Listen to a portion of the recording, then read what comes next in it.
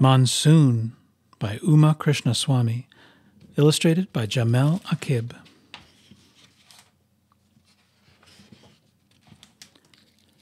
All summer we have worn the scent of dust, gravelly, grainy, gritty dust, blowing on the winds and sprinkling through our clothes and hair. At breakfast, Papa says, when the monsoon rains arrive, they'll wash this dust away. Going to the market, I cross the road with Mummy. We need tomatoes, she says, and maybe some beans. We pass the old tea stall. It clatters with the chink of cups, hums and thrums with wondering and worrying. Will monsoon rains come soon? The radio crackles with news of rain showers by the sea, but that seashore is far from us. Mummy sighs. She watches the sky, and she has questions. How much will it rain? How fast? How hard? She worries about floods, and so I worry too.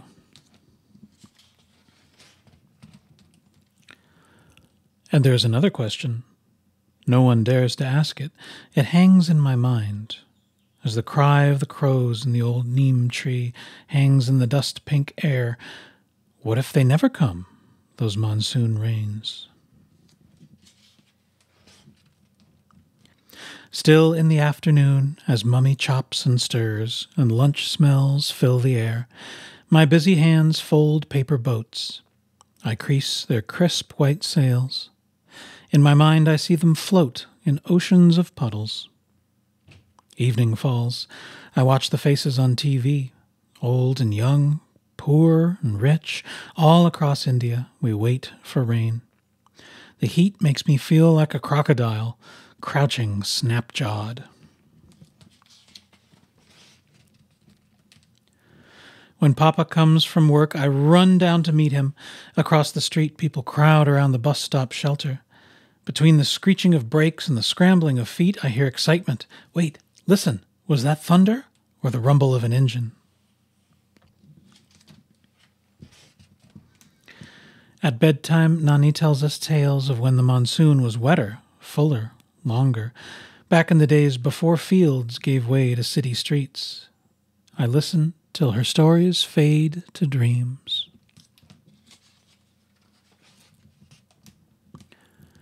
Before day breaks, I hear a koel sing, long and wild, and a voice like melting sunshine. From far away, a peacock wails. I answer him out loud and startle everyone awake. Hot Lu winds tear through the city. They rip the paper of billboards and shred the smiles of movie stars. I complain, but Papa smiles and says we need this hot, dry wind to ripen those sweet mangoes.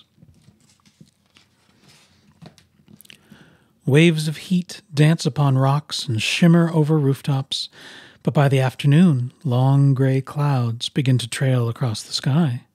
Nani says, you'll see. When those partridge feather clouds arrive, the monsoon rain will follow. Can we go play? I ask. She looks up at the sky. Don't take too long. In the hopscotch square we've chalked in the alley, my brother and I jump and hop and whirl to the sound of temple bells, clanging, clanging. 3 forward and 3 back and no stops in between will make it rain, my brother says. That's silly, I tell him, but I try it anyway.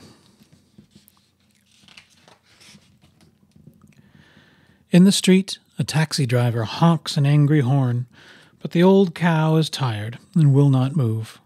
Wheels inch around her. We laugh. The driver frowns and wags his head at us and tears off in a cloud of dust.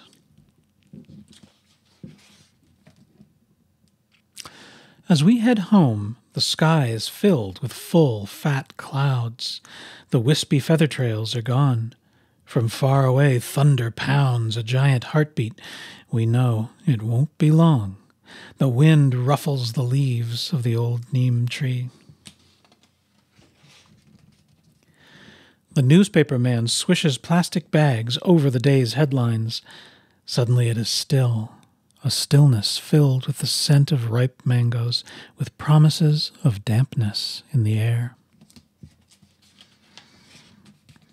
Then, oh, the rain, the perfect rain, the stretching, sweeping sheet of rain storms down. Umbrellas turn into walking forests. I sigh, and my sigh rides up to the sky. The raindrops make me laugh out loud, thudding on earth and rooftops and on my skin. Mummy and Nani cross the street to clink a coin at the feet of pot-bellied Ganesh, god of beginnings. Rivers gush along yesterday's roads. I dance with the joy of earth's sudden sweet scent.